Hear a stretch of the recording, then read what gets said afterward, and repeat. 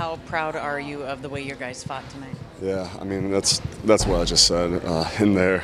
You know, I was, I'm so proud to be a part of this group. Just the way they battled. You know, through adversity. I mean, it seems like it's, you know, we get hit with adversity every night.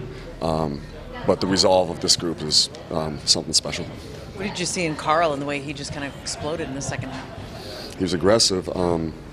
You know, he didn't settle, didn't let any other outside factors get to him, and he just played, just played. So he's good. You get the sense that obviously he was frustrated with some of the calls early, that he channeled that anger and frustration in a positive way in the fourth quarter there. Yeah. I mean, yeah. I think you know, one thing that people I think are seeing about this team is that when we start getting a little rhythm, you know, we feed off each other, and so I think more than anything, he fed off his teammates, and his teammates fed off him.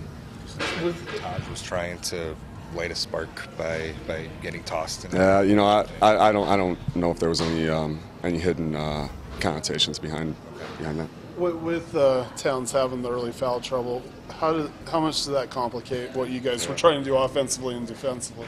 I mean, it definitely. He's a huge part of what we do. I mean, in 28 minutes he had 33 points, and that's the reason he's an all-star center.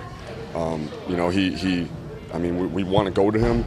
Obviously, you can't do that when he's on the bench, so it changes what you do. And what is Gorgie's status? You hurt the hip? Yeah, I hurt the hip. I haven't heard any word yet. I'll get more moving forward. It just seemed like it never stops with the injuries. It does, but I don't know. This is the NBA. Like, you know, unexpected things happen, and unexpected people step up. And so, you know, we're not going to feel sorry for ourselves. The fight that you guys gave tonight and the way that you kind of rallied as a complete group, what can that do for you guys as you try to make this push? I mean, this is, like, I'd like to say this is who we are, you know, moving forward.